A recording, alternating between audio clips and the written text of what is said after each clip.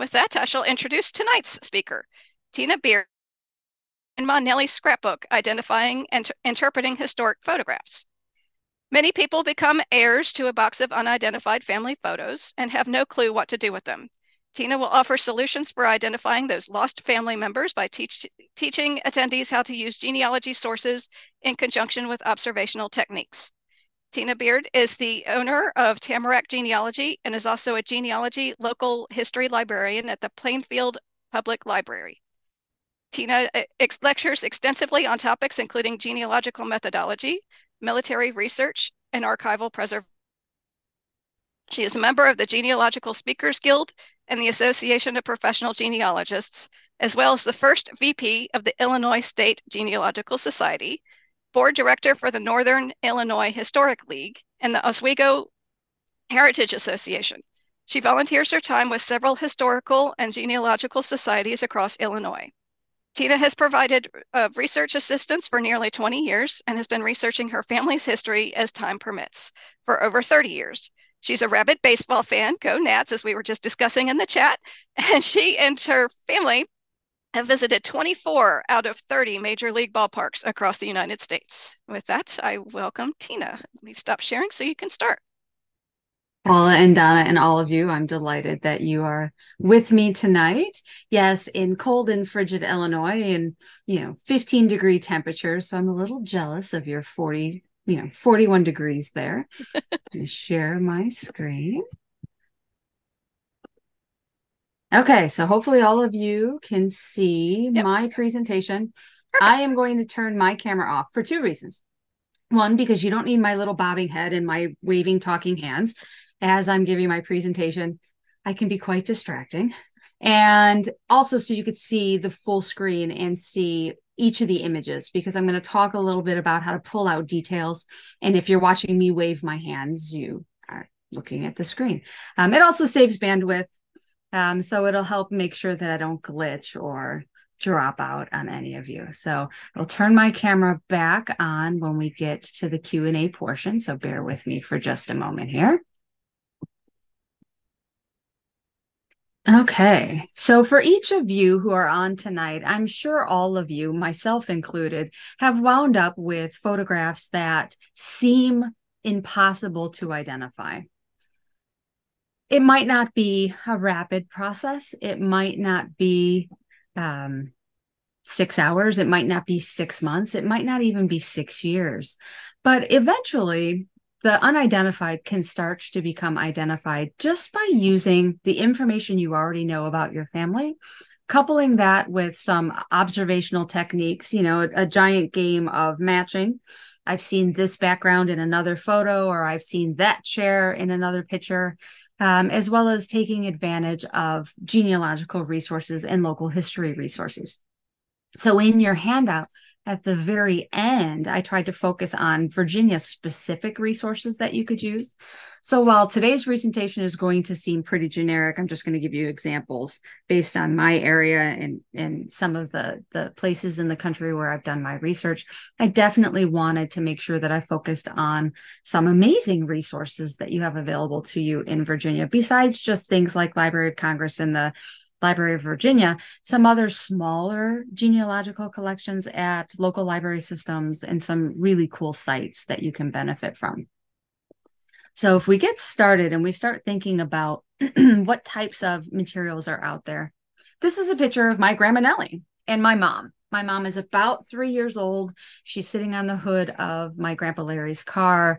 They were visiting my Aunt Evie in southern Missouri in the town of Elsinore, which is incredibly teeny tiny, and I wouldn't expect anybody to know where that is. But these are details that I know because they're details that were conveyed to me.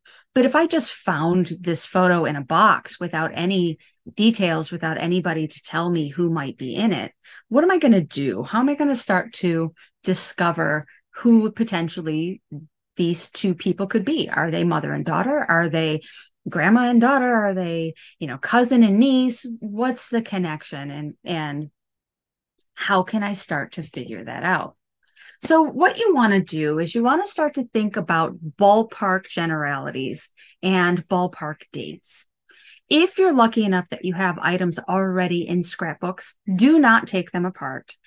If you're planning on taking them apart, definitely make sure that you scan each page or take a photo of each page as it is in its entirety, because there's connections there. And if you start popping photos out of an album, you lose that connectivity. Why were these photos put together on this page?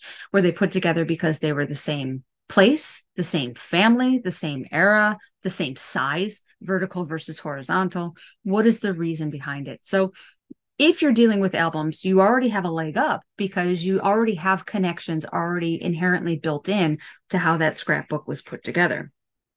But if you don't, if they're just loose in a box that somebody hands you, you can start to separate these into eras. Am I dealing with black and white photos or color photos? Am I dealing with carte de visites or tintypes or black and white salt prints? Am I dealing with people who are in the city or in the country? And you can start to kind of get a grasp of what kind of eras, what kind of places, what kind of families you're dealing with. So when you look at photos, you're looking for markers, you're looking for identifiers, you're looking for things like identifiable street names or signs, identifiable buildings. You're looking for things like vehicles, cars, trucks, whatever it happens to be. Is there a license plate on the front of the car that you can read that's going to give you a state? Or even historically, they would replace license plate stickers yearly. So is there a sticker that gives you the year that the picture is taken because of the sticker on the car? Are there things like trees or other identifiable features in the background, mountains, a lake, a river, a bridge, something that you might recognize from your childhood or by stories that your family might have told? And then obvious things, like, is somebody wearing a name tag? Are they standing in front of a business that might have been owned by somebody in the family? So the background details are equally as important as the person who's standing in the photo. But to get even more specific than that, are you lucky enough that there's a photographer's name on the photo or on the back of the photo? You want to look at what type of material is it made out of. So not just, is it black and white or is it color, but as I mentioned earlier, is it a tintype? Is it a carte de visite? Is it a daguerreotype? Is it a cyanotype? Each of those things has specific eras, specific time periods when those types of materials were being used. So we're going to focus on that a little bit more about halfway through. What style of clothing are people wearing? So I apologize, guys.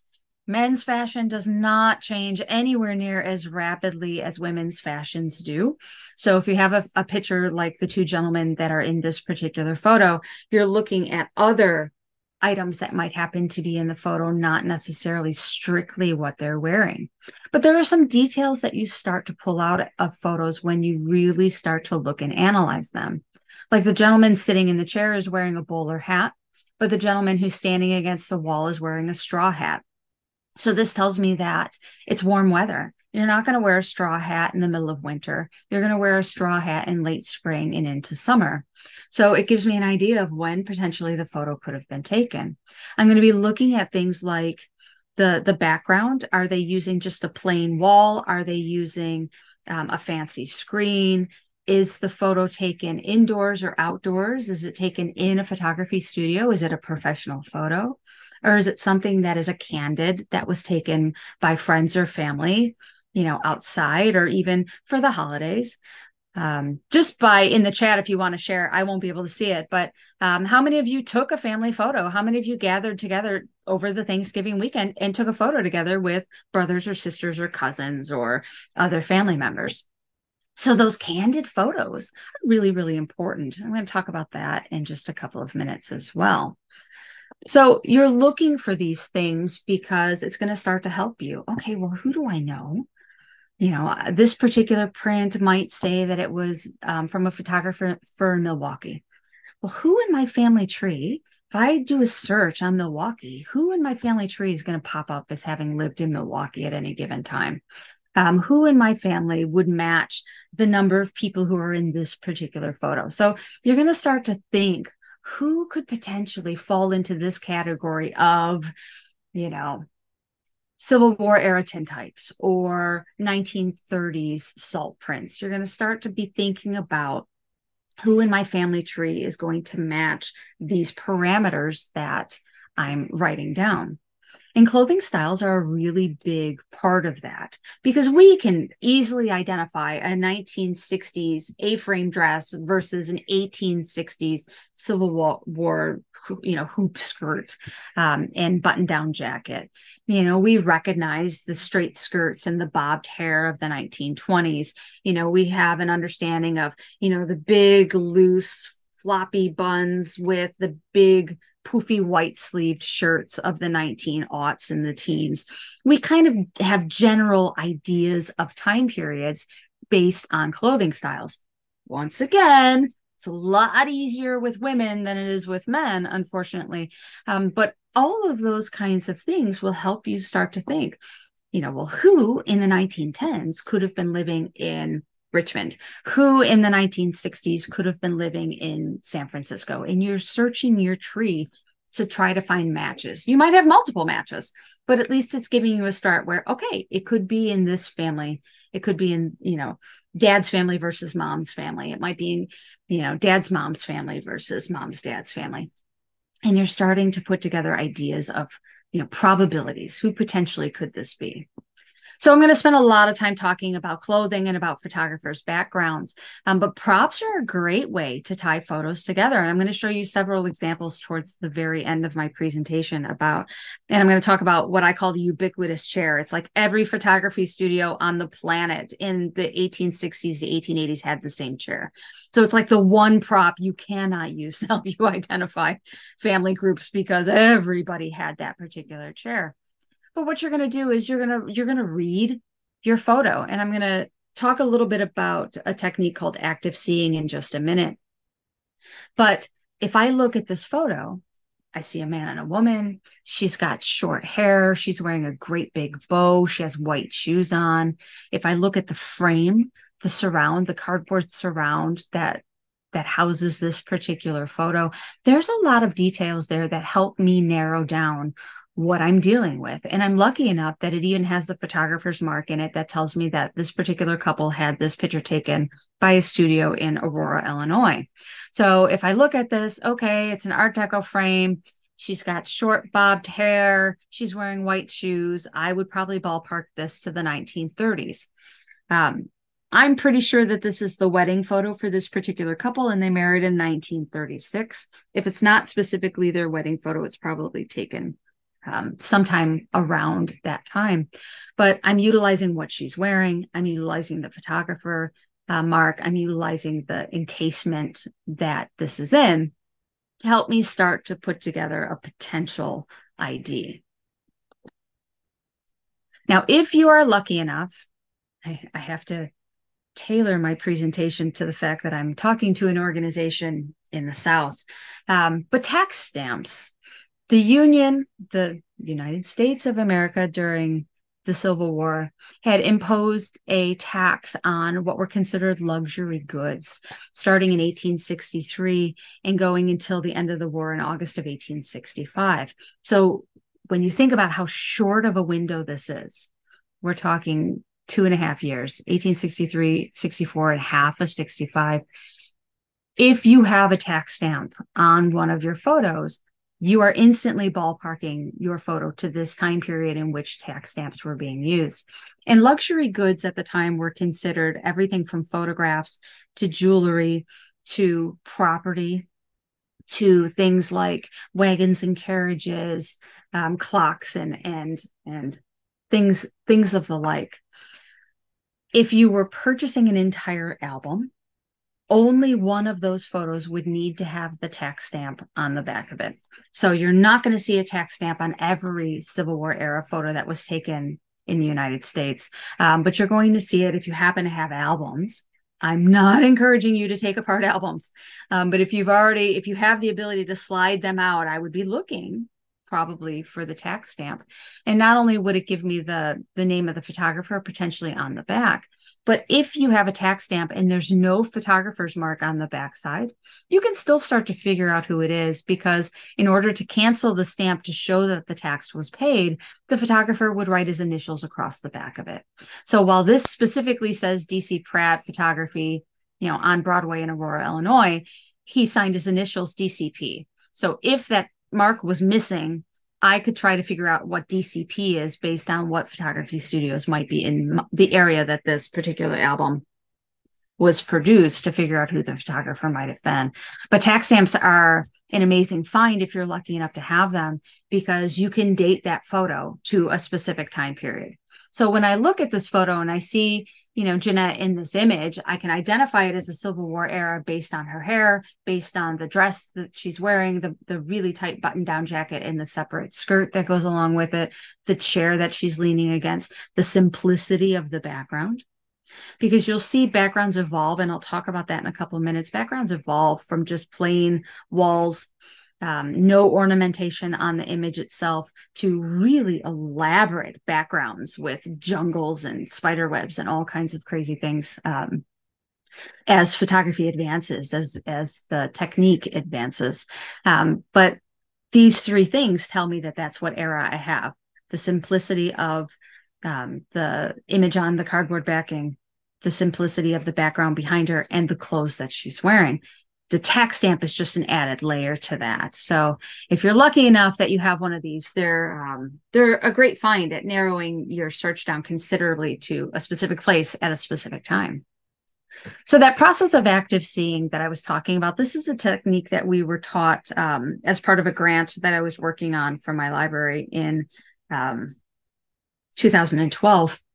And it's really served me very well in the decade plus since, because what it helps me do is it helps me dig deeper into a photo and see details that I might have missed initially on just a cursory glance.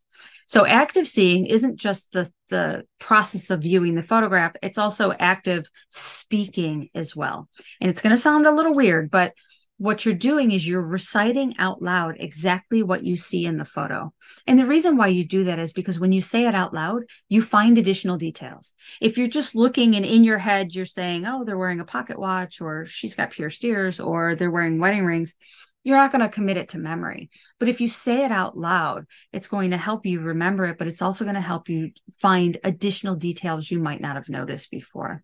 So you want to look at things like, what type of print do you have? Again, is it a black and white? Is it a daguerreotype? Is it a color photograph? What's its condition? Is it in good shape? Are there tears? Does it have mildew or mold damage? Is the image intact, or is part of the photo missing? Was it torn? Do you know what type of photograph is it? Is it a studio portrait, or is it a candid? What do you see in the background? So are there dogs in trees? Are there other people? Are there vehicles? Is it just a studio portrait with a curtain hanging behind them, or maybe a specific type of backdrop? How many people do I see in the photograph? And be specific, not just I see a man and a woman and children, but I see a man and a woman and 5 children. 3 of them are boys, 2 of them are girls. The boys look like they're older, the girls look like they're younger. The man looks like he's a senior citizen. The woman looks like she's in her mid-40s. And the reason why you go into that kind of detail is because it might spark something in your memory. I think I know who this family is. I remember mom telling me a story about her cousins. There were, 5 kids, and the husband was older than the wife. And, that might start to spark some kind of memory that you have that you can then use to help identify that photo as well as others. So when we look at photos, when we look at this particular photo here, there's a lot of details that you could pull out of it that individually don't seem like much. We have a brick sidewalk. We look like we're in a city. I see a bunch of storefronts. I look at the truck and I see that it's for Johnson Oils. It's an oil company truck. But I'm also looking at the type of tires. These are pneumatic tires before they moved to belt tires. So it's going to give me a date range. When were they using these types of tires? I'm looking at the names of the businesses and the street addresses on the buildings behind them. So I could see that Albert's store, the haberdashery, is at 715. The store next to it, Star Jewelers. There's another store next to Star Jewelers that sells radio supplies. Next to it, it has what is either a photography studio or a calendar store. I look at what's in the window for Albert's store. And again, I see those straw boater hats. You're not going to sell those straw boater hats in the fall and winter. This is spring and they're getting ready for summer. So even though he's wearing a jacket with gloves and a hat, he's got a fedora hat on. I know that this is coming into spring and summer because they're starting to prepare to sell straw hats. So I'm looking for all of those details. Who do I know in my family that might have worked for an oil company? Who do I know in the 1920s that might have worked for Johnson Oils? And I'm looking for those details. I can go online and look in newspapers or city directories or other types of business directories for Albert's store haberdashery, for Star Jewelry store. I can look for these other businesses and try to be able to say, here's my date range. Albert's store was in this location from 1919 to 1942. Okay, that's a very big window. How do I narrow it down? The tires are going to help me narrow it down because I know that I can look up online when they changed from pneumatic tires to belt tires, and I can narrow it down even more. Or I could say, whoa, Star Jewelers was only in that location until 1926. So it's got to be sometime between 1919 and 1926. And you could slowly start to whittle down the window on this particular photo and potentially who it is as well. But by saying those things out loud, I start to notice details that I might not have noticed previously. So if you look in the very top corner, I've got a lighted sign. When did they start using lighted signs in that particular place? Or, just in general, when did they start using lighted signs to advertise their businesses? So I'm looking for those kinds of details. So active seeing can be really, really helpful because it's going to help you pick out the details you might not have noticed. I never noticed Dad is wearing a wedding ring in that photo. Obviously, this must have been taken after 1965. Or I didn't realize that Grandpa started wearing glasses that young. And you're looking for those types of pieces of data. So we're going to talk just loosely. I'm not going to talk about every type of photo. I'm just going to kind of give you some generalities to help you ballpark your images. The vast majority of us don't have daguerreotypes. We don't have glass plate negatives, but a lot of us do have tintypes in our collections. So these are very general dates. They're not specific dates, but in the United States, you'll typically find tintypes as early as 1855 and as late as 1885. But the vast majority of them in your collection are probably going to range from 1860 to 1880. Now, if you're dealing with photos from overseas, I have photos in my collection from family that were tintypes as early as 1848 in Scotland. Excuse me. So it just depends on where you are in the country as well, and in what country you're in doing your research, because you're going to see film types appear on the East Coast a lot earlier than you're going to see them show up in the Midwest or the West Coast, just because of how the United States has settled east to west. So that date range is loose, but a very good generality would be 1860 to 1880. Now, if I look at these photos, they're all individual. They are not from the same families. But what I do notice is that the two on the outside edges, the two men and the two women, while unrelated, are the exact same background. So what that's going to tell me is that these were most likely taken at the same photography studio. So these are both from families in Plainfield, Illinois, where I am, as well as the one in the center. But they're different families. One is the Lockwood family and the other is the Evans family. They are not related. But what it tells me is that they went to the same place to get their photos and that they were taken in the same era. The one in the center, what I know about this family, this is a photo that comes from the Lockwood family, is that this picture of Emma French, that she's blind. And I know that from family history. And once I say it, you see it. So it's those kinds of details. You could see that Emma's eyes don't track the same. She's not looking in the same direction. Her eyes are not focused on the same thing. So It's those types of details. If I don't have the luxury of having family to tell me that Emma is sight impaired, I wouldn't maybe necessarily know or think that maybe there was something different about this particular photo. Another thing in this photo is that if you can lean in and take a look at it, she's wearing a crepe dress, because you could tell by how wrinkly the material looks and how it's mildly shiny. Crepe dresses are an indication of mourning, that somebody had passed away in her family. So I know this is a Civil War era photograph because it's a tintype. I know that she's wearing a crepe dress just by looking at it. Who in the French family may have passed away in this time period that could help me identify when this particular photo was taken. So I'm pulling out those very subtle details. I'll talk more about fashion a little later on, but those types of clues could really help me narrow down. And what you look in this photo, if you look at the picture of Emma, you can almost see where the paper frame surrounded this image and wore away, because with tintypes they have sharp corners, and the paper surround that they would put in that would have the photographer's mark on it has fallen off at some time in history. But I could see that it left its imprint from where it had been surrounding part of the image, and you can see that circle that's embedded on the tintype itself. If you have any of these diamonds in your collection, they have a very unique era. These are mid-1890s. There's a couple of things in this photo to look for to help identify whether it's 1895, slightly before, or slightly after. These prints were really, really popular, 1894, 95, 96, 97. Yes, it's a very short window. So if you have one of these off-kilter photos, you can immediately ballpark it to 1895. But a couple things give this away.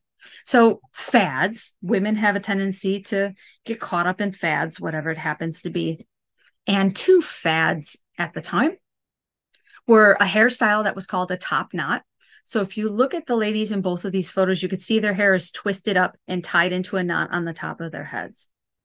So top knots were very, very popular. With bangs, both of these ladies have really short bangs that have been curled under. With bangs would be pre-1895. Without bangs would be post-1895. And the fact that both women are wearing really frilly collars, almost like Shakespearean collars up around their neck, that also tells me that these photos are probably taken between 1893 and 1895, based on the top knot, based on the diamond, and based on the collars that they're wearing. So you're looking for those little subtleties to kind of pull out, okay, is this 1895, 1896, 1897, or is this earlier? You're looking for those little details that are going to start to give it away. And diamonds alone put you right at 1895. It's just whether you're going to be a year or two ahead of that or behind that. You're going to look for the details in the photo.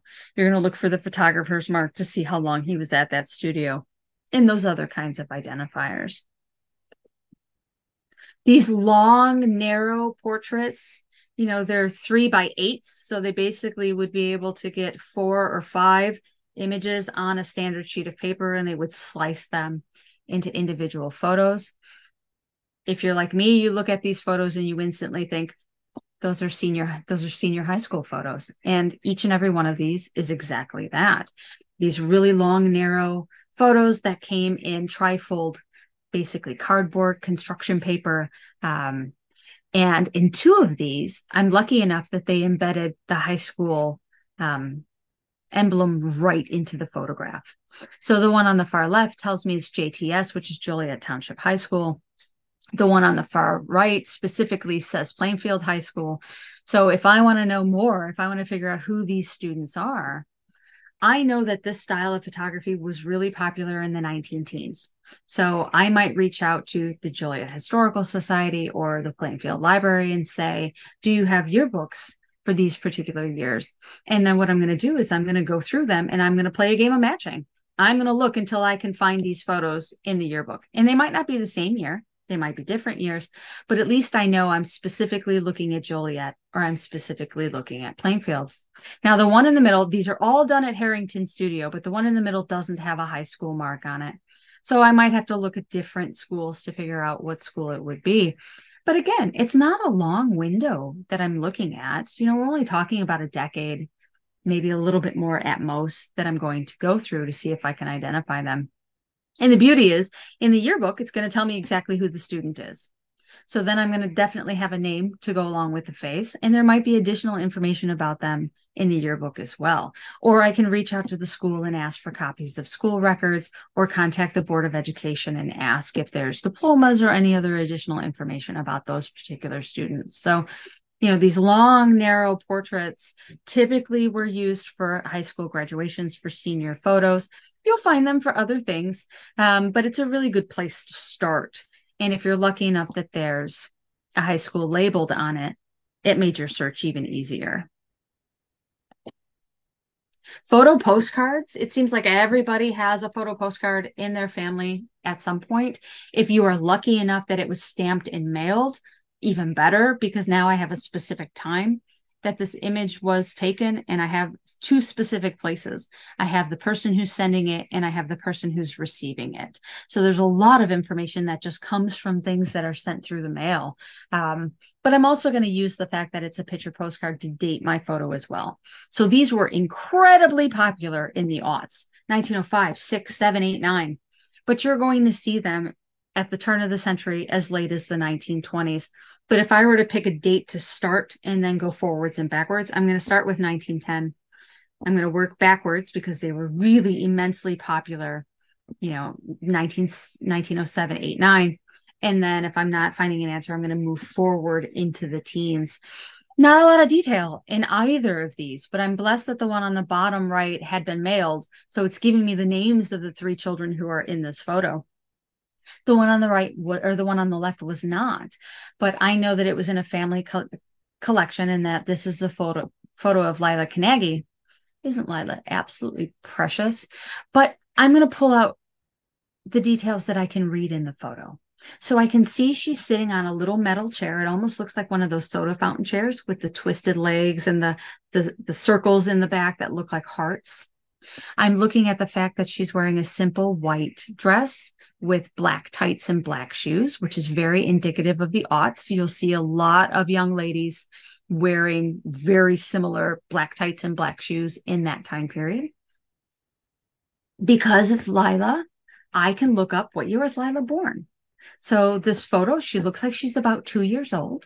So if Lila's born in 1906 and she looks like she's about 2 years old in this picture, then I'm probably looking at a photo taken around 1908. What else can I use to confirm that? And I'm going to look for additional details, maybe potentially other photos.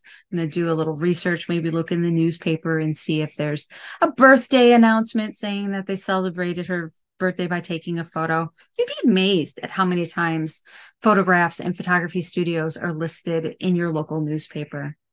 In a small enough community, everything seems to make itself into the paper.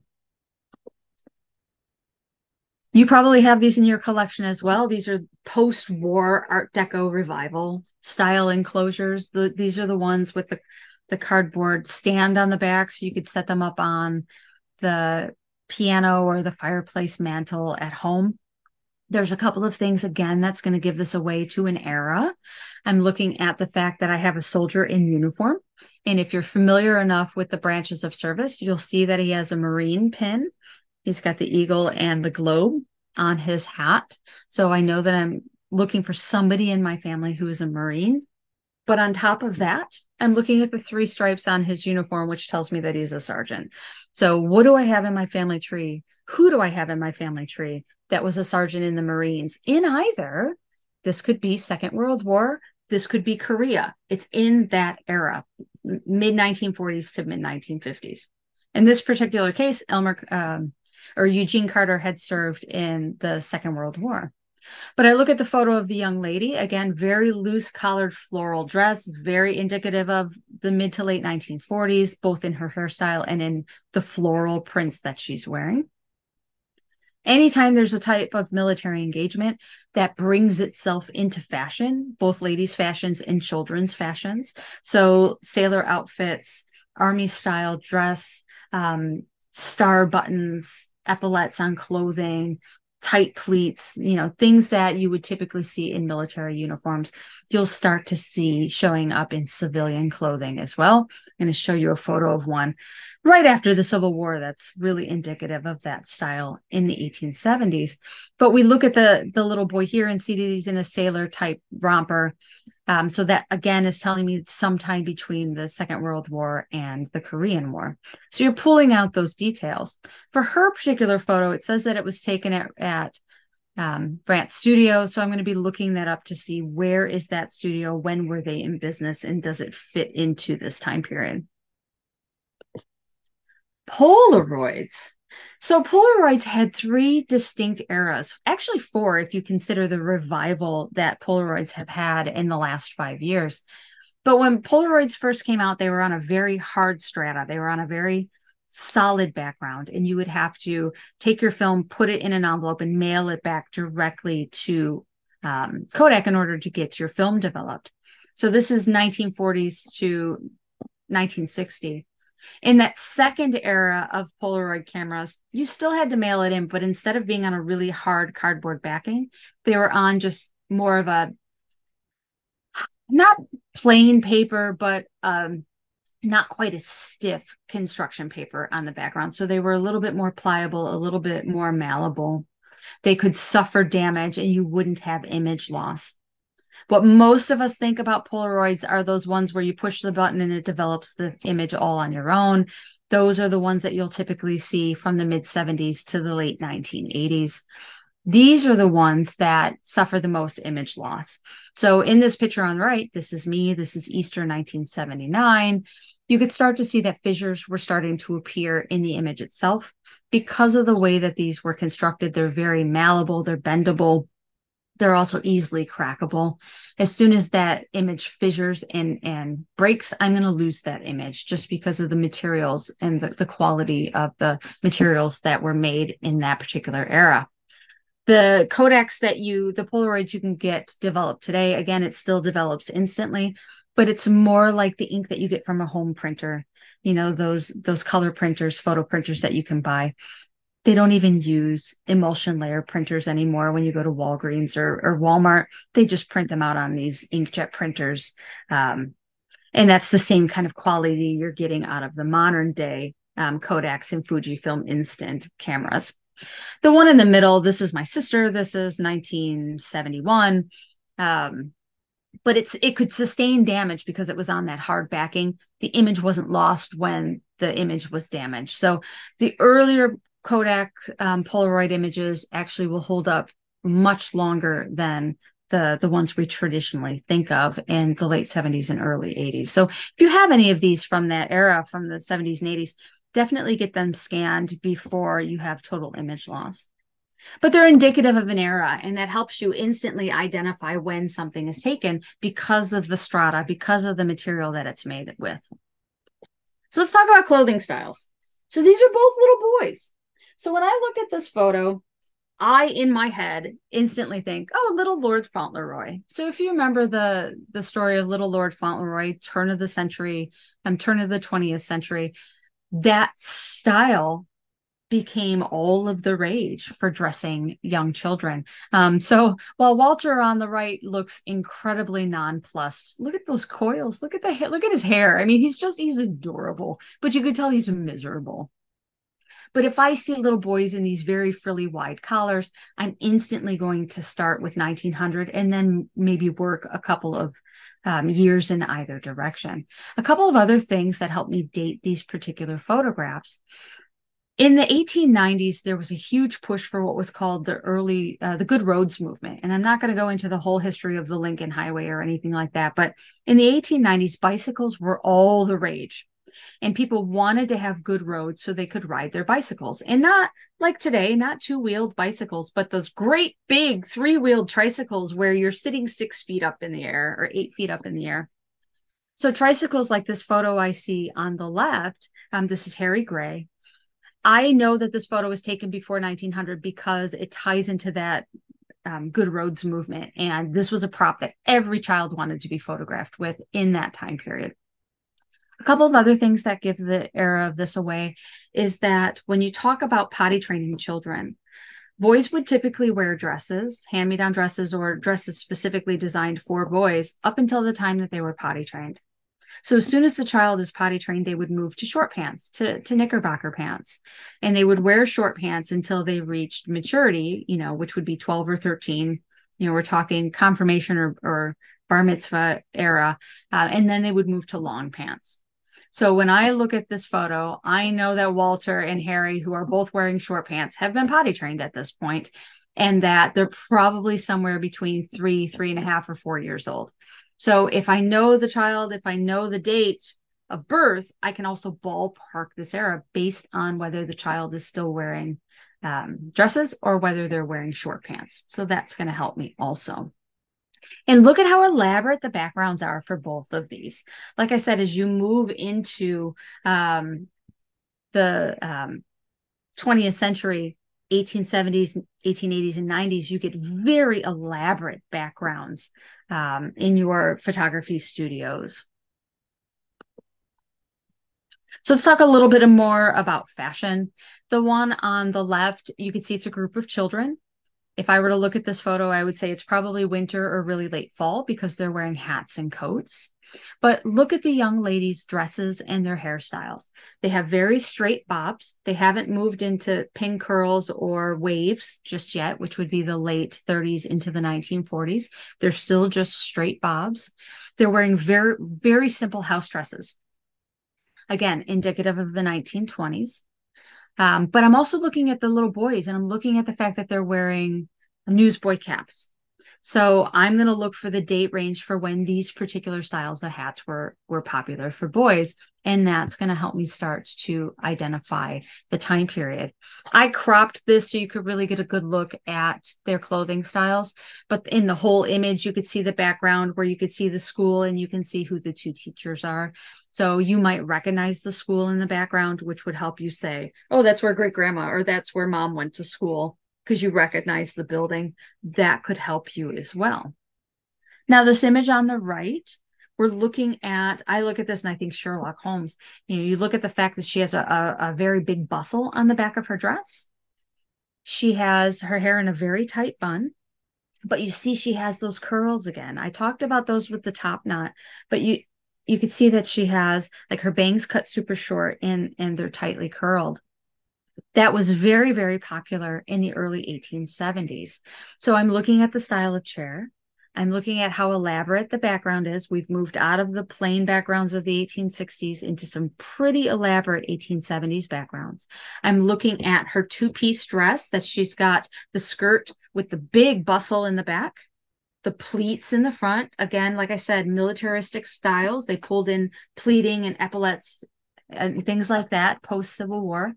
I'm looking at her hair. I'm looking for details in the jewelry she's wearing. Does somebody in my family have that necklace? Or is she wearing a ring? Are her ears pierced? All of those are details that I'm going to pull out. So this photo, while I don't have an exact dress, is sometime between 1872 and 1875.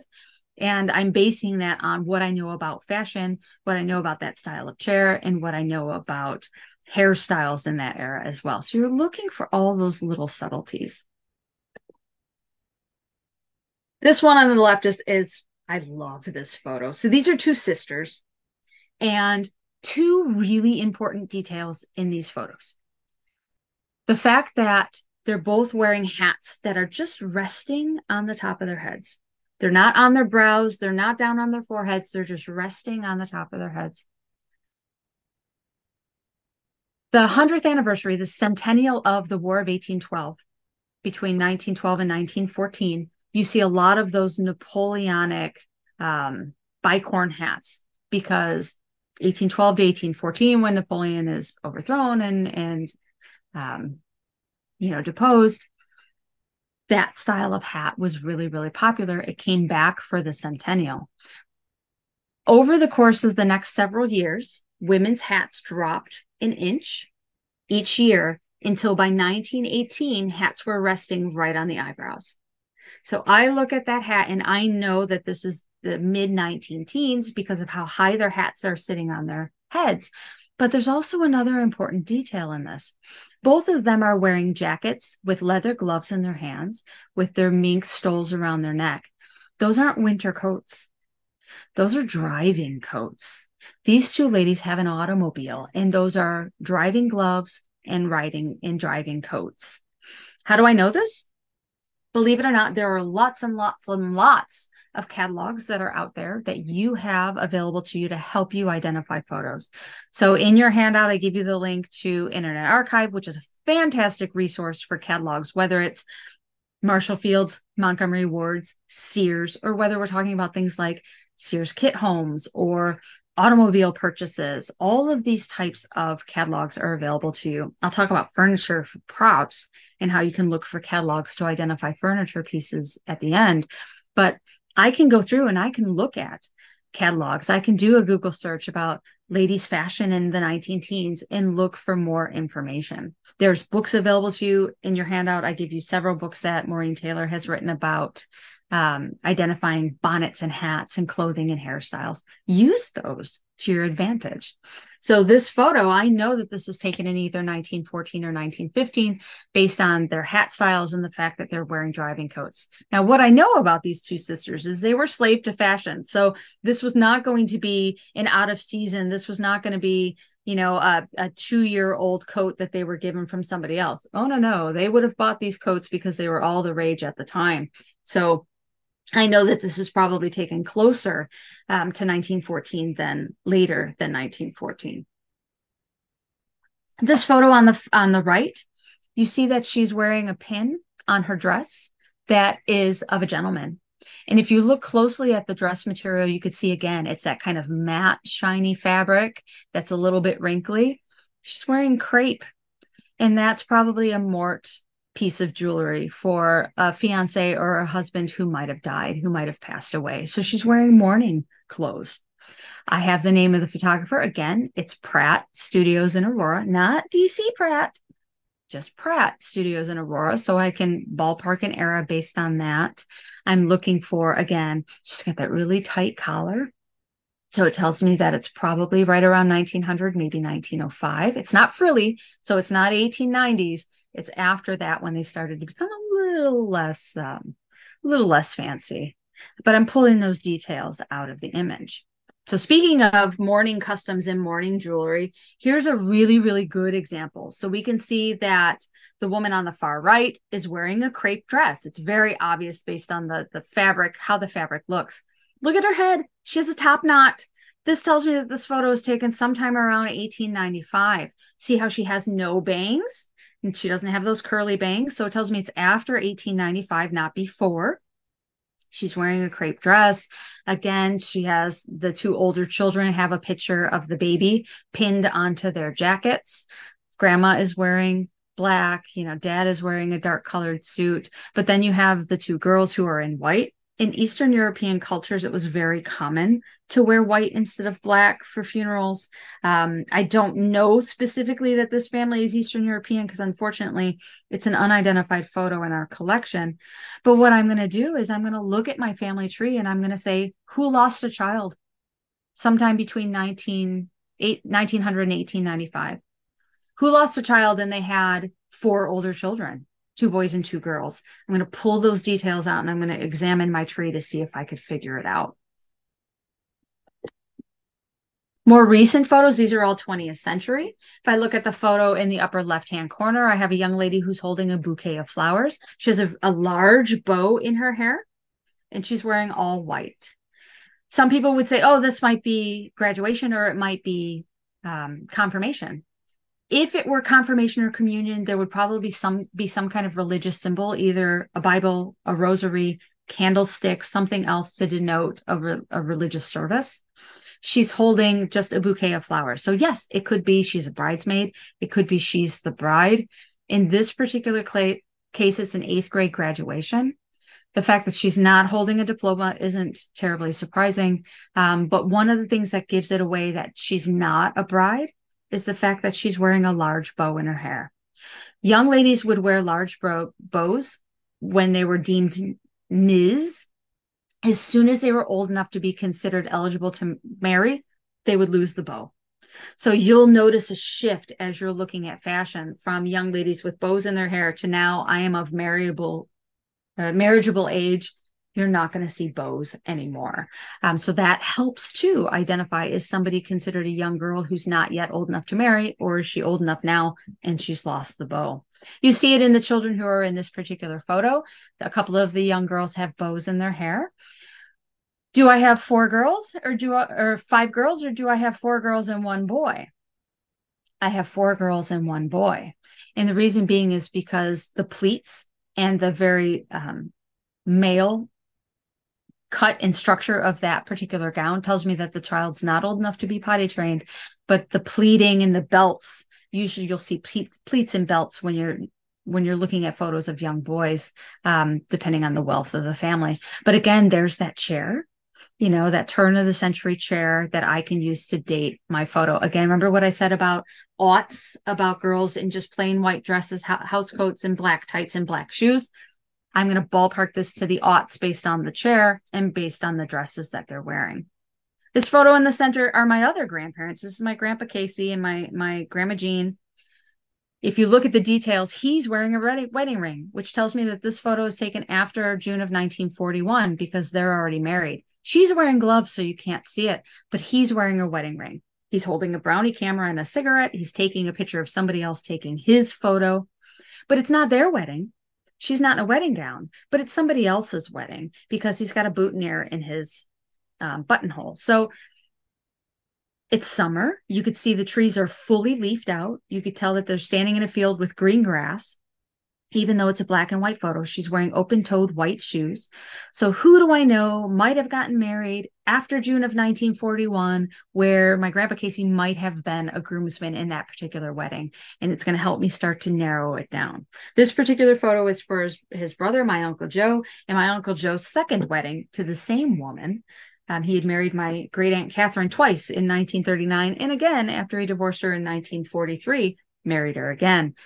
So I know that this is after that, by that one simple detail, and that's my grandpa's wedding ring. So you're looking for those subtleties.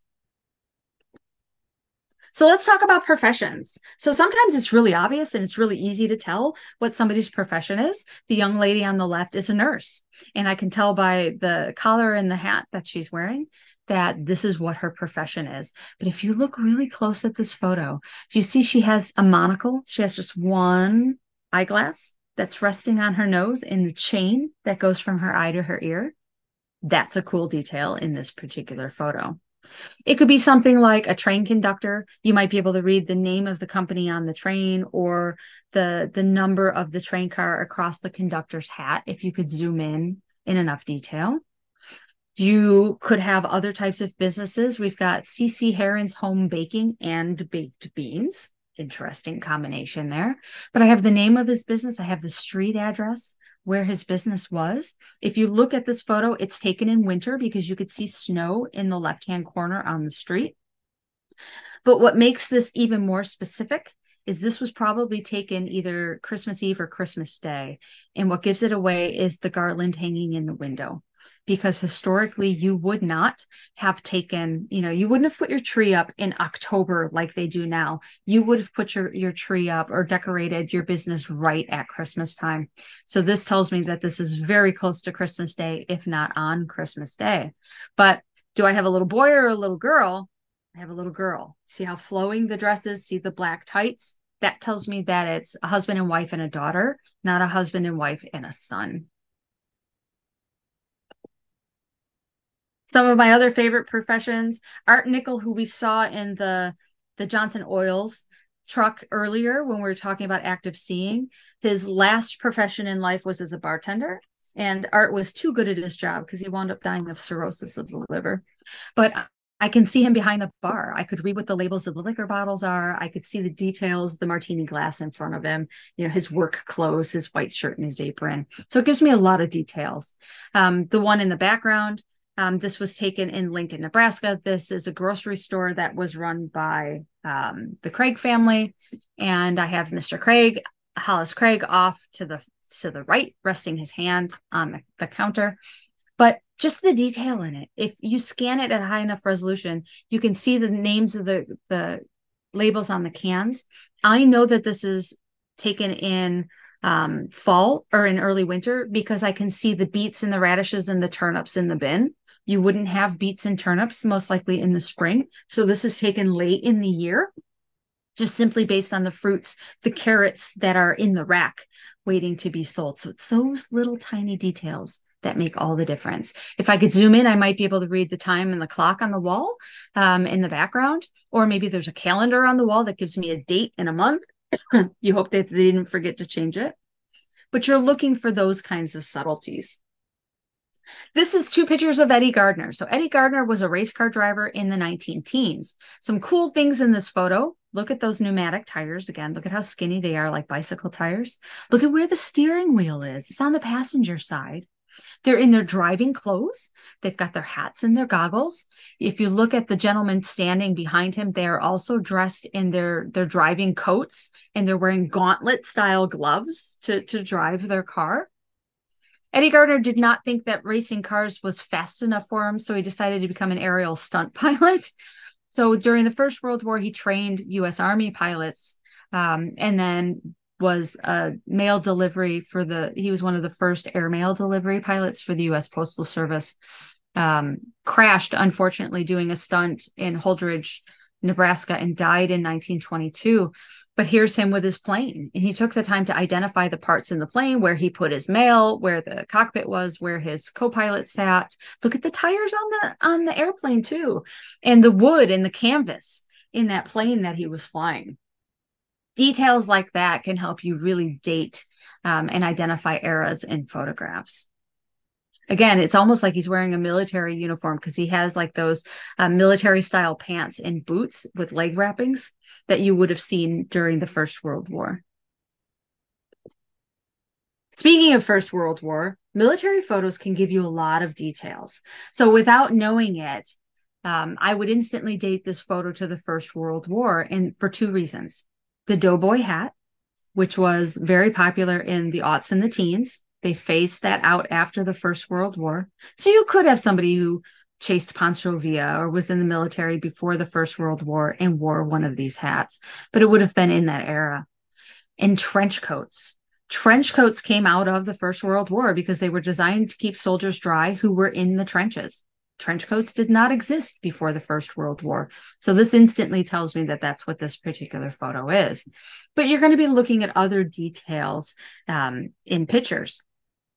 When I look at this one on the left-hand side, Civil War era photograph, again, incredibly simplistic background. I'm only getting an image of the soldier from the mid-chest up. I can see the details on his uniform. Again, no background. Simple, image wall behind him, and the gold frame around the edge of the photo.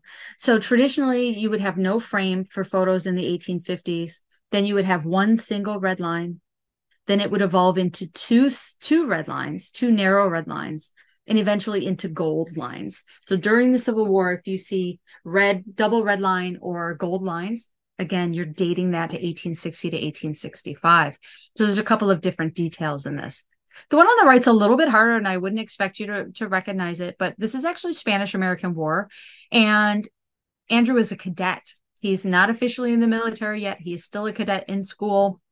He's got his sword, he's got his gloves, he has his official cadet uniform on, but you can look at the detailing in his hat to look for information, or if there's anything else on his uniform that might be identifiable, a pin, a badge, a lapel button, or something like that. So speaking of lapel buttons, I can look at this picture on the far right. There's a couple of details that give away what branch of service that John is in. So I see his wings. So I know he's in the Army Air Corps. I can look at the 3 stripes on his arm and know that he's a sergeant in the Army Air Corps. I can look at the ribbon across his chest and know whether he's in the Pacific Theater or the Atlantic Theater based on the order of the stripes and the colors. So in this particular case, I know he was in the Atlantic Theater. And I'm going to look for those types of details. I'm going to look for the unit patch on his arm. You can't really see it in this particular photo, but it has a gold star with a dot in the middle of it. It's going to tell me what unit he was in. I'm going to look at the collar buttons that he has to see if it tells me any additional details about his service. The one on the left, this is actually the Korean War. And this was taken one of those 4-photo prints that it shoots out in a photography booth. And it was taken in Korea. And when it spit out the photos, all 4 of them were backwards, like a tintype. So, their US Navy hats appear backwards because of the technique of the film development that took place while they were overseas in Korea. But these are Korean War naval uniforms that Jim and his buddy are wearing in this photo. This one's kind of a twofer. Elmer served in the First and the Second World War. So I can look at the brim of his hat. Enlisted men's hats would have a different band across it than officer hats would. So I'm looking for the symbol and I'm looking for the banding on his hat to know whether or not he's enlisted or whether or not he's an officer. Elmer's an officer at this point. He's a first lieutenant. I'm looking at his ribbon. He's still in the U.S. He hasn't been sent overseas yet, so he only has one. He doesn't have a band yet to denote what theater he happens to be in. But on his collars, I can see the crossed flags. That tells me that he's in the Signal Corps. So I know that he's an officer of some kind. He's still stateside based on the ribbon, and he's in the Signal Corps. So if I didn't have any additional details about him, I could then go looking for additional records, either through the National Archives or through family members or local records to see if I could find additional details. While you can't see it in this First World War picture, he also has the Signal Corps emblem on his sleeve. It just looks like a silver disc in this particular image, but he has the Signal Corps. So he was in the Signal Corps in both the First World War and the Second World War. Okay, let's talk quickly about props and backgrounds. So like I said, as photography evolved, so did backgrounds and so did the use of props. As I said, in early photography, late 1840s, 1850s, early 1860s, incredibly simple backgrounds. I either have just a plain wall and they're standing on a carpet, or they might hang, a shag carpet or a animal skin in the background. That's it. There's no type of imaging going on behind them. That all changes starting in the 1870s and gets really elaborate right up to the turn of the century.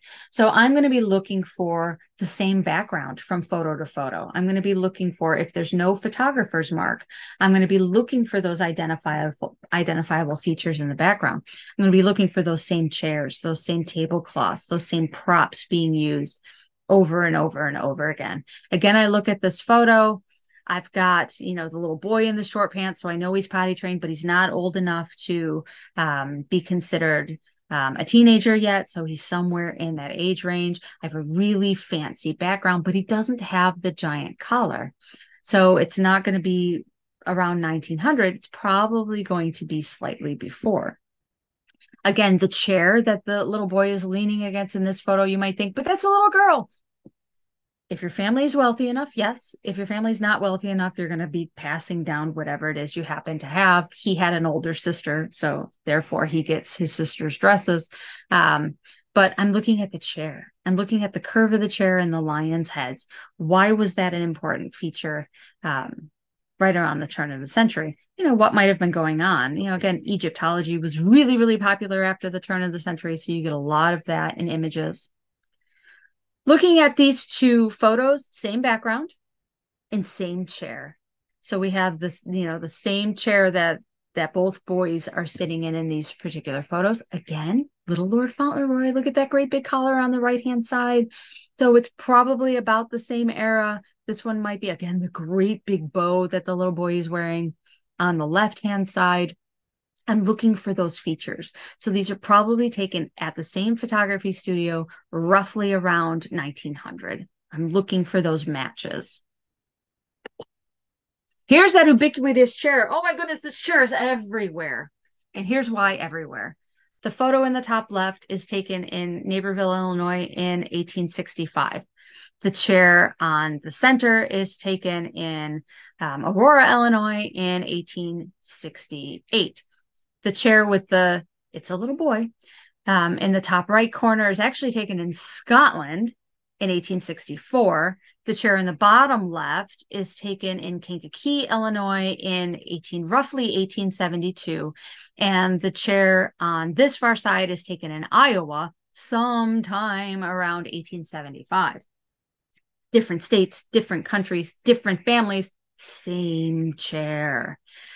The one in the bottom left, again, very militaristic in style. You know, she has epaulets, she has stars on her dress, pleating that you can't really quite see completely because I cropped this down. Very indicative of 1870 to 1872. Again, with the men's fashions, it's a little harder to tell. You're looking for other identifiable features. See how plain the backgrounds are in the 1860s? Nothing going on in the background there. 1872-ish, very elaborate background. Same photography studio, same chair, same tablecloth. In the center, same chair, same tablecloth. In the upper right-hand corner, same tablecloth. In the bottom left-hand corner, same chair, same tablecloth. And in the bottom right corner, same chair. The tintypes are all the same family. The carte de visite is a different family, unrelated, same photography studio. The carte de visite has a photographer's mark. So that tells me who the studio is. They're all the same props. So you're looking for those same details from photo to photo to photo.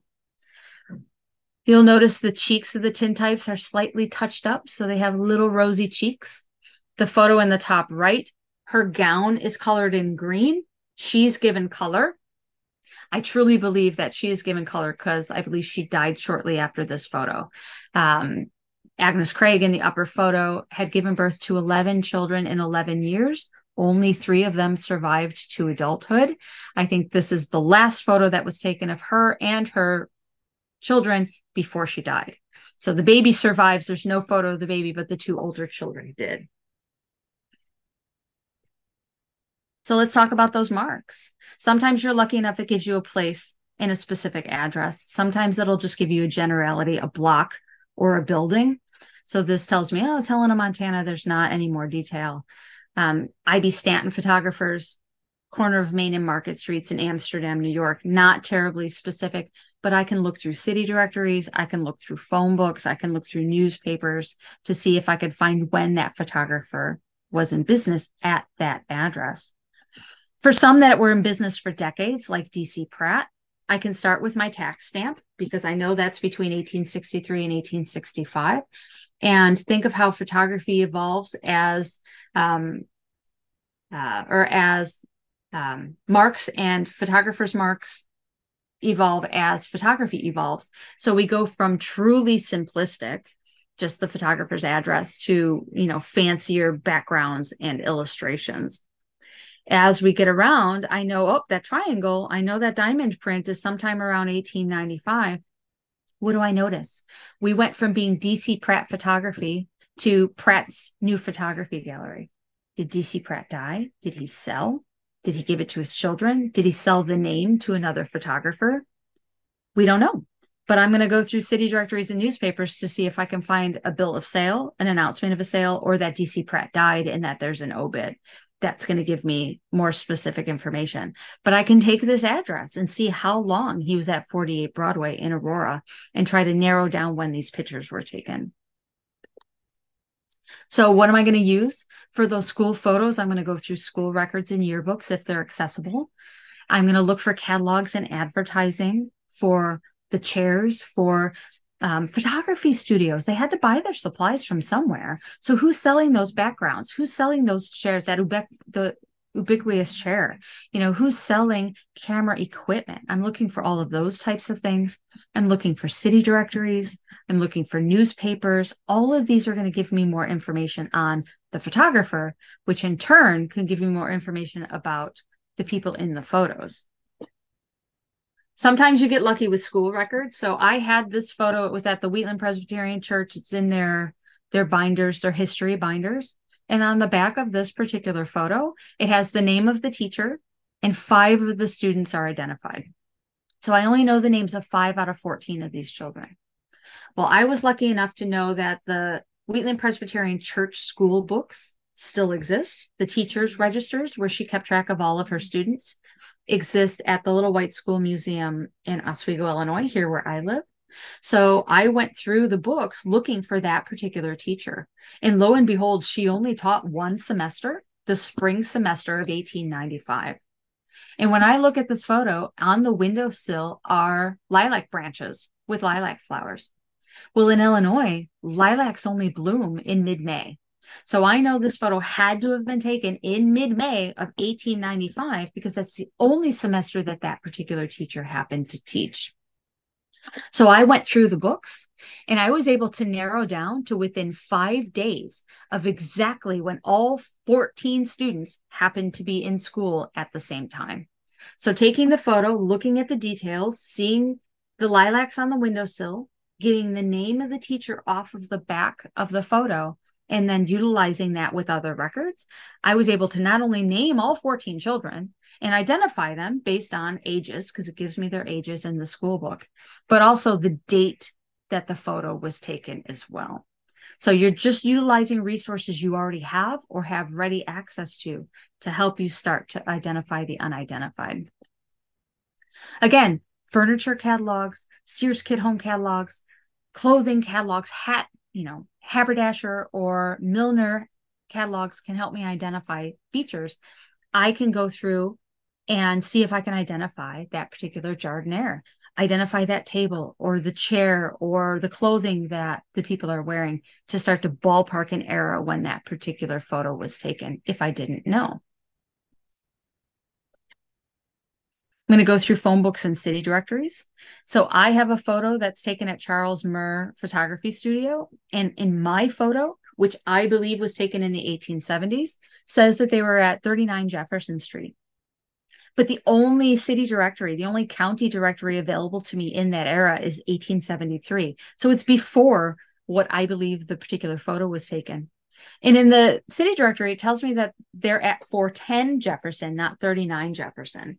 So a couple of things could happen. The city could have renamed or renumbered the streets. So 39 Jefferson could have become the new address or maybe was the old address. The photography studio could have moved for one reason or another.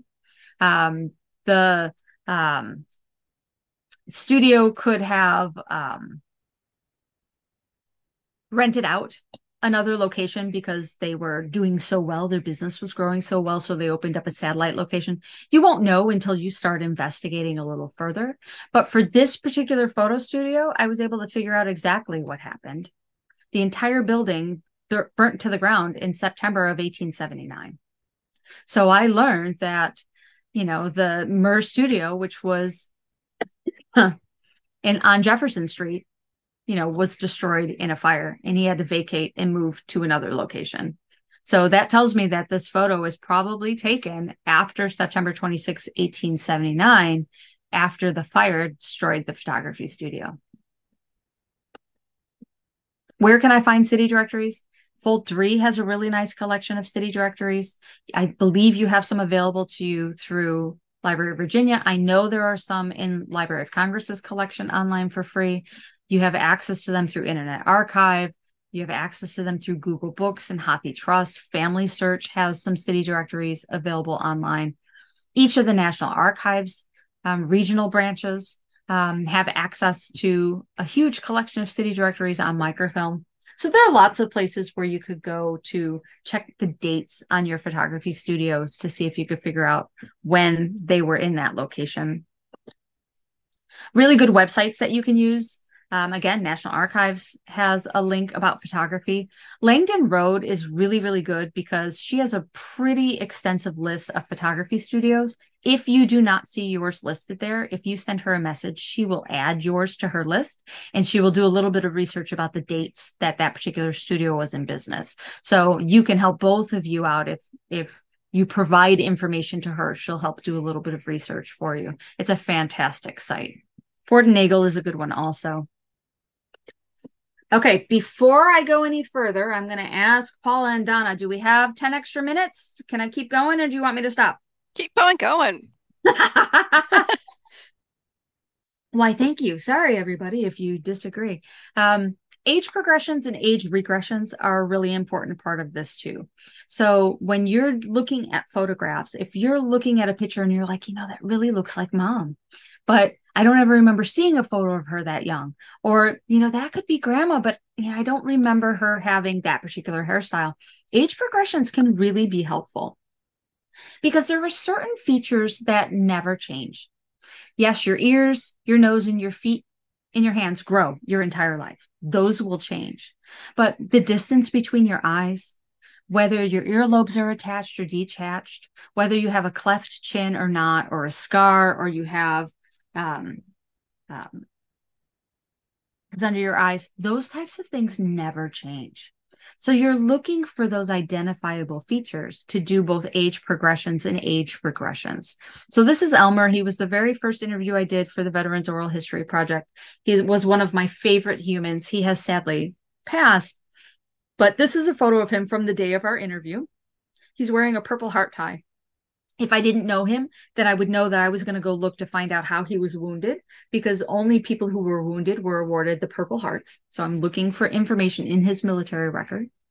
But then he brought a picture of himself in his naval uniform. He was in the Navy, and I can tell by the symbols on his sleeve what his job was. He was actually on a destroyer, and his job was to load the torpedoes into the torpedo guns on a destroyer. His ship actually took kamikaze crashes twice, which is how he was awarded the Purple Heart. He was injured twice, not severely, but injured in both circumstances. But if I look at Elmer, how his smile, the mischievousness in his eyes, how one eyebrow raises when he half smiles, how, he just has like that one right eyebrow that goes up a little when he smiles. His earlobes are still attached. They might get bigger, but they're never going to suddenly detach.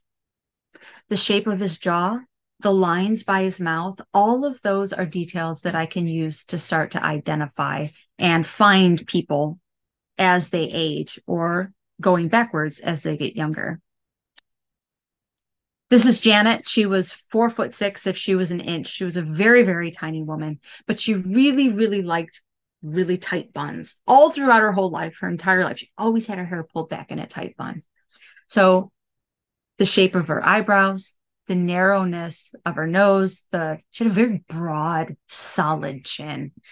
I can find Janet in different photos from time to time, just based on those features that I know about her. Very small, dainty hands. The photo in the center is her and her children. The photo on the far right is her and her grandson. And it's startling how much her grandson looks like her son. So if you're looking at a photo and you're like, wow, that looks just like Uncle Bob, it might be Uncle Bob, or it's going to be somebody probably in Uncle Bob's family. So who do you know who looks just like that person, and put it in that family group? So here are her siblings. I showed you the picture of Alex a little earlier in his dress, his older sister's dress. But we have Alex and mom. We have Alex and older sister Marion. Marion had the most piercing eyes that I can spot her in photos, because she always looks like she's squinting, like she could bore a hole right through you with how intensely she's looking. So I can spot Marion from photo to photo and photo based on how narrow her eyes are. As Marion aged, but in the very last photo, she's blind by this point, but again, still has that very piercing look about her face. But I can follow her eye structure, her ears, how her ears tilt out a little, how Alex's ears tilt out a little. I can spot a Craig in a photo left and right, just because they all look like taxis with the car door open. They all have very identifiable ears. But Alex always had crazy hair. Like you could see it in a baby. You can't really see it. Well, maybe you can on your screen. You don't have the chat box in front of you. But he always had one little piece of hair that just kind of in a different direction. I have a picture of him as an 80-year-old man. Still has that one hair that's just haywire, sticking out in a completely different direction. I know that that's Alex. I talked a little bit about Elmer Craig and about his best friend, Clinton King. Clinton King was the center photo of the high school photos. I can look at this class photo. It's from 1908. Look at how many kids don't have shoes on. Again, the girls in the simple dresses and the black tights. I know I'm dealing with a photo in the aughts, the big bows telling me that they're not yet old enough to be married. But I'm looking at Janet, looking at Elmer, and I'm looking at Clinton. Janet had that same smirk until she died at 99 years old. I can spot Janet in photos based on the smirk that she has on her face and the fact that she has bags under her eyes. Her and her siblings are all very easy to identify because they all have the same eye style. Clinton is in the middle. Again, ears are sticking out, very stern looking face, very straight eyebrows right across. His ears kind of stick out. You can see his earlobes are detached. I'm looking for that. And then Elmer, once again, he has what I like to call a little carrot, where one part of his eyebrow kind of raises up in the middle and creates like the carrot symbol on a keyboard, that little up arrow. I can spot Elmer from picture to picture because of that. Again, the lines around Elmer's face as a young man are just deeper ingrained as an older man, but I can still easily identify him in pictures because of those features. Now, what if I wanted to go backwards? Same thing. This picture, these are Ellie Burnett. This is her right after giving birth to her first child. This is her wedding day when she married Reverend Thomas Burnett, and her as a young lady right before she got married. She really likes those really tight parts. In every one of these photos, her hair is pulled super tight in the middle, perfectly straight line, likes to curl it along the edges. Those nice frilly collars that I talked about, those Shakespearean era collars. I came across a photo album that I believed was about 15 years earlier that somebody had put online as an unidentified photo album. As I started flipping through these 64 pages, I was like, wait a second, I know this family. And there were at least 30 different photos that I could attribute to photos I had of this family only 15 years later. So I reached out to the owner of the album and I said, okay, I believe this is my family. I'd love to buy the album from you. And they said, well, what's your proof? So I sent them photo after photo after photo. And finally he came back. He said, I think you're absolutely right. I think it is the same family. But, oh, I'm sorry, I've already sold the album. Oh, I was so close. But at least he gave me scans of all of the images that he had. But I had these photos of Allie to start, which is why when I started going through these albums, I was like, wait, I know that hairstyle. I believe this is a picture of Allie 15 years earlier. She's a young lady, probably about 14 years old. Again, likes to have the high collar around her neck, really tight part down the middle and curls. And you think, that could be anybody. What's your proof? What else do you got? So I kept going. I had these pictures of her parents already. And yes, I reversed this one because another photo I had of him was a tintype, and tintypes are actually reversed. You need to go in and mirror them so that you have the correct reflection. So I had done this for that particular photo, but I had these photos of mom and dad already. In that same album, I had these photos. So the woman, again, likes the bows, likes to wear bow collars, very, hair pulled back, loosely into a bun. Same thing, only 15 years younger. Kept going. These are Thomas Burnett's parents. This is his mom, Elizabeth. This is his dad, James. Again, very stern, very simple, nothing fancy. See how his hair kind of sticks up a little bit in a different direction, and his under chin beard that he has going there. See how stern his eyes are. Look at his earlobes. I have no doubt in my mind that that is a picture of his father 15 years earlier, and his mother. His mother had very long, narrow fingers, and you can see that in this photo. All of these photos were taken in and around Albany, New York, which is exactly, or not Albany, we're in and around Amsterdam, New York, which is exactly where I know the family was at the start of the Civil War. So again, I reached out to Tom from Fulton History and we talked it through, and even he thought, yes, I think you're absolutely right. I think they're the same family. So sometimes you could just take that info from adults and work them backwards to start to identify younger family as well. And like I said, if you truly believe that you're dealing with somebody who looks just like Aunt Margaret or who looks just like Uncle Bob, run with that gut. So I am the only one in my family that has dimples like my grandpa Casey. Nobody else in my family has dimples. I'm the only one. So I know that I get that trait from him. The two photos in the center, Eureka is the one on the bottom, and the diamond, I know that's 1895. I believe the photo above is her mother. She looks exactly like her mother in so many ways. And I believe this photo of her mother was taken right about 1878, 1879 when her parents got married. The photo on the right is Marion. I talked a little bit about Marion and her piercing eyes. Marion had a granddaughter, Marion. The first time I met Marion, I actually gasped because she looked so much like her grandmother. It actually took me aback. And Marion said, oh, I get that a lot. And absolutely, she looks exactly like her grandmother. So if you have that gut reaction as you're sorting through photos and you think it looks like somebody in the family, put it in that family pile, because at least it's a starting place to help you start to family group and identify who these unidentified family members are. So I already give you in your handout the websites. You can go and look at these at any time when you feel comfortable. Retronaut and Shorpy are great for general photos. So if I want to know more about 1920s bathing suits, or I want to know more about 1850s era bonnets, I can search these sites for those types of things, or 1890s bicycles, right? To try to narrow down, I can go through these photo archive sites and look for that. Library of Congress, another fantastic resource. Here in Illinois, we have the Illinois Digital Archives. You guys have access to Virginia Memory, so absolutely take advantage of what Virginia Memory has to offer. Like I said, books are fantastic. I had already mentioned Maureen Taylor's books. She has some really good books available to you. They're already listed in your handout. All of these would be a good resource for you to start to help identify and age and date photos. I showed you the picture of Marion and her brother Alex earlier.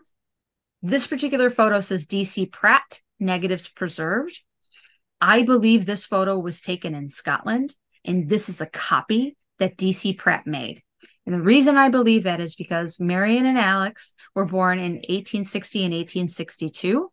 They did not come to America until November of 1866, and they did not arrive in Aurora until August of 1867. There is no way that Alex would be 5 years old in this photo and still wearing a dress.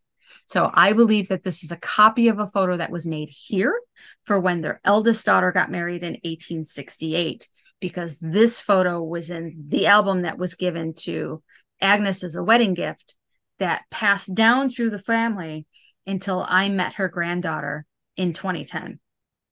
Now, Agnes is the one that had 11 children and only 3 survived.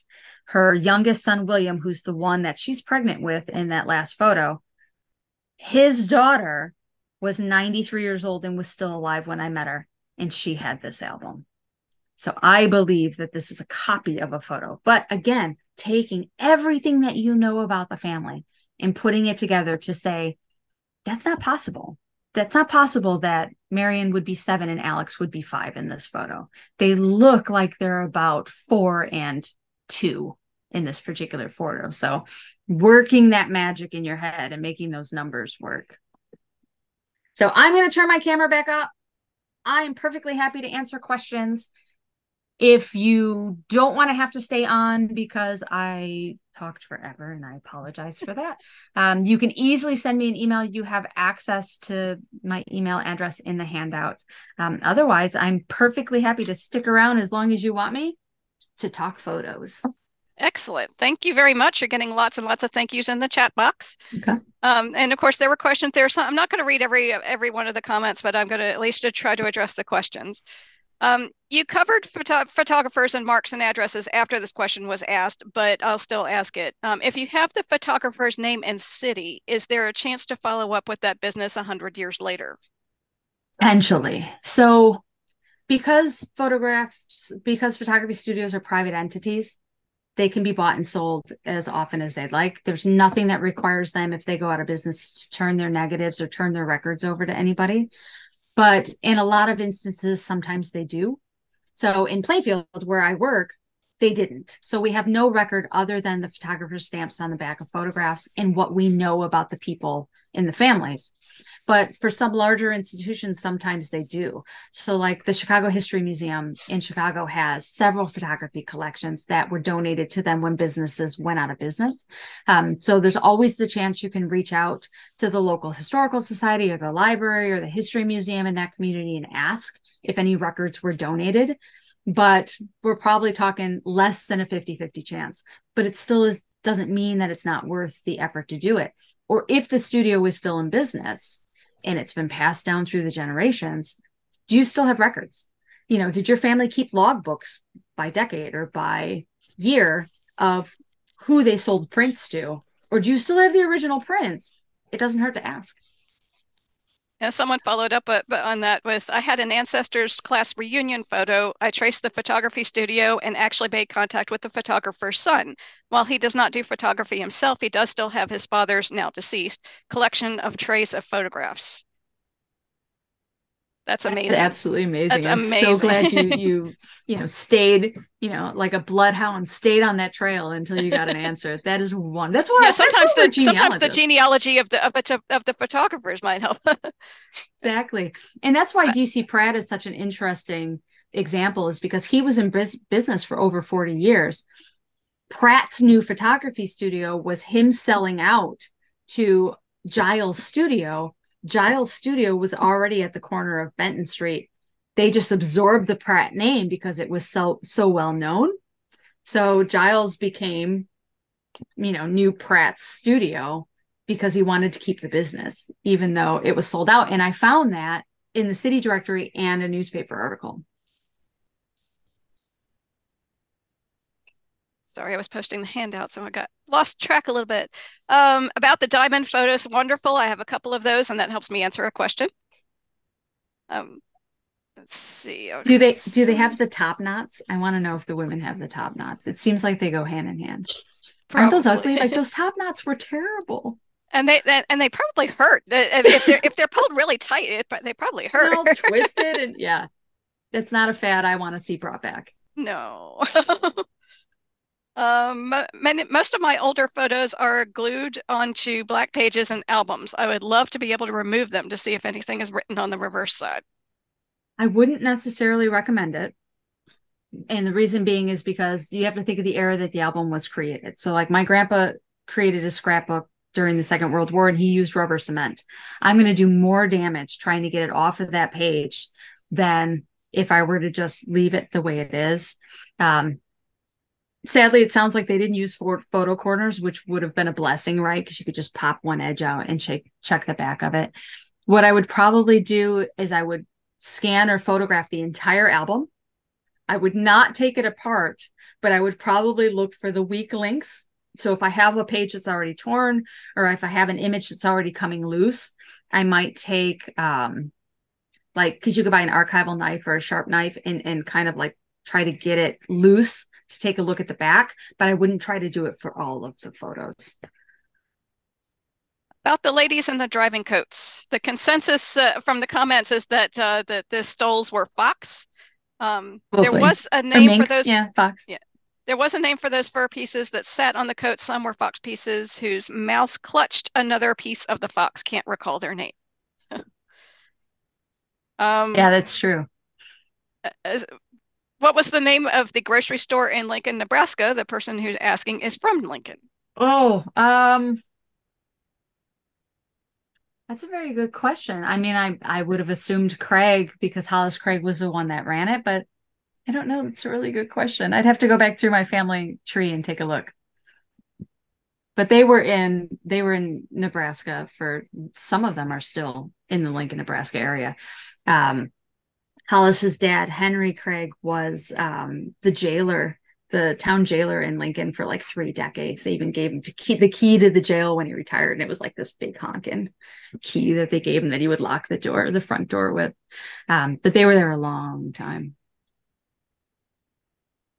The photo of the 2 Korean War Navy sailors whose hats were backwards because it was in a photo booth, I noticed it was also colorized a little bit.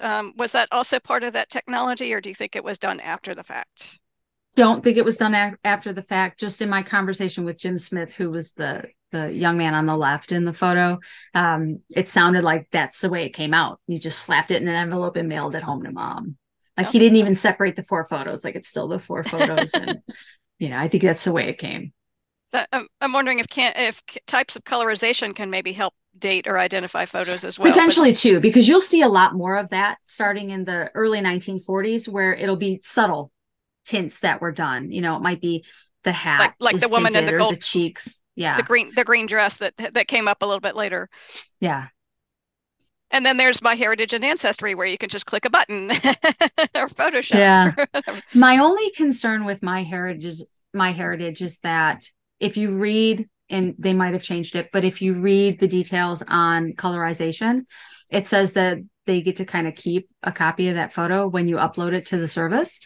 And I don't want anybody but me having copies. So I haven't uploaded my photo, but it's kind of like Photoshop Facebook. it is for you. Yeah, it's kind of like Facebook. If you post something like on that. Facebook, yeah, they have the right to retain a copy of it. So, okay. I have a questionable connection between possible relatives. Can earlobes change if the person was in a severe vehicular accident? unless there was something that, that they, that you specifically know that they suffered some type of damage, but typically it wouldn't happen to both. So like if you're in a crash and the right side of your face is injured by glass, or, that might be, but you're looking for other features too. Or like burned in a fire or something like that. Exactly. So odds are they both wouldn't be. So you're looking for things like, the shape of the eye, the distance of the eye, how far the ears come down versus like where your mouth and your chin is. You're looking at the shape of the chin, the shape of the jaw. So you're looking at other types of identifiable features in the face besides just the earlobes. But I would think that it would be unlikely that both would be damaged, that you might still be able to use. And it's hard with photos because sometimes you're looking straight on and you could see one, not the other. Or sometimes your head is turned more, so your face might look wider than it normally would be. We're not all flattering in every photo we take. But I would look for some of those other features too, like pierced ears. If you have pierced ears, you're not going to have pierced ears. My dad lost a $20 bet to my mother because he was convinced that a photo was me and not my sister. And when I came home, he's like, well, who is this? This is you. And I was like, no, that's not me. That's Nicole. And my mom was just like, I'll take that $20 now because I told you it wasn't her, because I had pierced ears and she didn't. Any thoughts on approach for photo analysis in foreign countries? You're going to follow the same types of things. You're going to look for photographers' marks. You're going to look for fashion fads. You're going to look for those same types of things with photographers' marks and backgrounds and props. It's the same type of thing regardless of where you are. You're still going to be looking for familial features. You're still going to be looking for things like wedding rings and pieces of jewelry that you might be able to identify. So you're still doing the same techniques, whether you're looking in France or Germany or whether you're looking in Australia or Canada. It's the same types of processes. Getting lots of comments on your red princess phone. Let's see. Was it true that kid? My communist phone, my red phone to call the Kremlin. Yeah, was it true that kids in the 1800s had rules for the part in the hair, girls down the middle? Based on different eras, yes, there would be definitely specific styles that would have been more common. I can't say everybody followed the rule all the time, but it helps. It definitely helps to narrow down to particular time periods in particular places, because not everybody had the same styles in every place, right? Because it wouldn't have necessarily, you wouldn't have had the high fashion and the rigid class structure of style on, in the Midwest or out West that you would have on the East Coast. So things might be a little looser and they might be later to arrive. You might not get that top knot till later, till 1895 instead of 1893, the further west you go. It takes a while to get there. Thanks so much. This was great. I saw a photo of my great-grandmother that might have been from the 1870s. She had short curly bangs and hair pinned up. Someone found the photo in Oregon, and a newspaper article described it, but she had lived in New York and Wisconsin. So photos can travel. And not only that, but the Associated Press is not a 20th century phenomenon. The Associated Press dates back to the 1850s. So on a truly slow news day, you'll find all kinds of things picked up by the AP. So I mean, you'll find things mentioned in newspapers across the country. Don't discount something because you think the family didn't live there. If it got picked up by the AP, it could show up in Michigan, it could show up in California, it could show up anywhere. Indeed. I saw one of the small Coca-Cola chairs like those that with the children that belonged to my mother. She was born in 1909 and had it her entire life. Yeah, and it might have been something that was given to the family before she was born. Alas, the oldest albums in my family were in my sister's basement when it flooded. She removed the photos and they all curled and lost context. Mhm. But you can take the curl out of photographs. I mean, it's a little more difficult. It's about introducing enough humidity to get the paper to relax again. I think Denise Levenick has a blog post about that. Yeah, Library of Congress has a really good article about how to fix that. And the Image Permanence Institute, I think, has info on it as well. Cool. What time frame was sepia used in photos? You're typically, well, sepia sometimes is just fading. But I would probably say I see it most in the teens and the 20s. But you'll definitely see it in earlier carte de visites as well. It just depends. Let's see. What resolution do you scan at to get such level of enlarged details?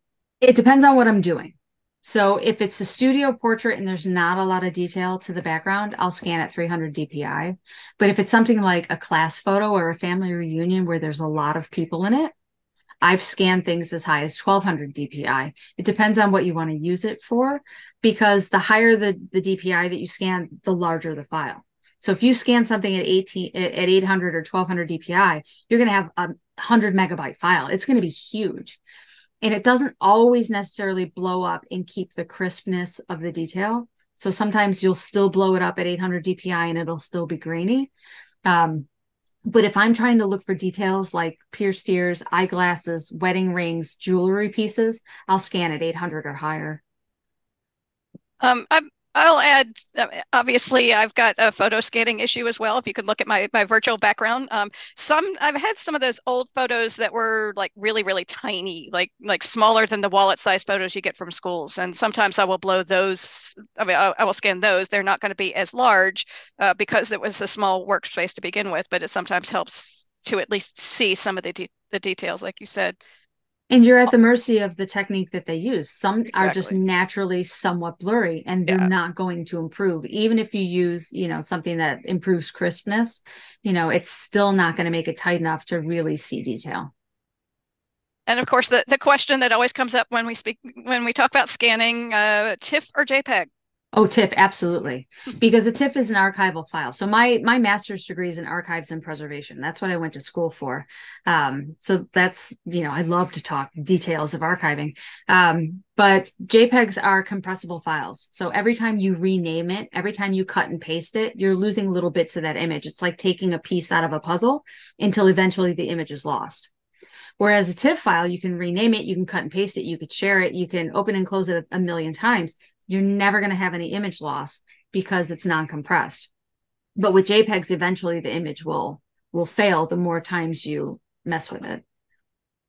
And you get a better quality. You can always make copies. You can always convert TIFFs to JPEGs and use those to post on social media, to share with family, to publish, even as long as it's at 300 DPI.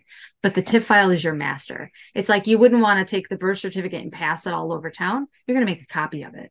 You're going to keep the original birth certificate intact. You're going to copy it and pass the copy around to preserve the original. The TIFF image is the same thing. You're preserving the original. Indeed. Well, that is it. I will say thank you very, very much. It was well received, judging by the chat box. You? Great I'm so ideas. glad all of you were on today. Yeah. It's dwindled a little bit in the past few minutes, but for the most part. One more scanning question. What kind of scanner and software do you use? Right now across from me, I have an Epson V600, which I absolutely love for small household projects. It won't do really anything bigger than 8.5 by 11. On my desk at work at my library, I've got an Epson XL 1000, which is one of the big flatbed scanners that'll do up to 12 by 18. That scanner we purchased as part of a grant in 2009, and that baby is still going strong. And knock on wood that every day she still turns on and keeps chugging away. Both of them run on Twain software, where I can do, photo corrections and decluttering my image and dust elimination and stuff like that. I really, really like Epson products. I've never had any problems with them. And software? It comes with it, but I use a Twain software, just like Mark Twain, TWAIN. that I use because it's the software that the state of Illinois uses. So when I upload things to our grant projects, I use their software. Makes sense. All right. Again, thank you very much. Thank you everyone for coming, and thank you, Tina, for all the great information. And this recording will be up probably sometime tomorrow. So I will share the link on social media, and you'll get it in your next GRIVA email as well. And we'll put it on the website sometime tomorrow too. Thank you so much, everybody. Happy holidays. Again, you Thank you. have my email. If you have any questions, let me know. Sounds great. Thanks, Donna. Thanks, Paula. Thank you. Have a good night. Good night, everyone.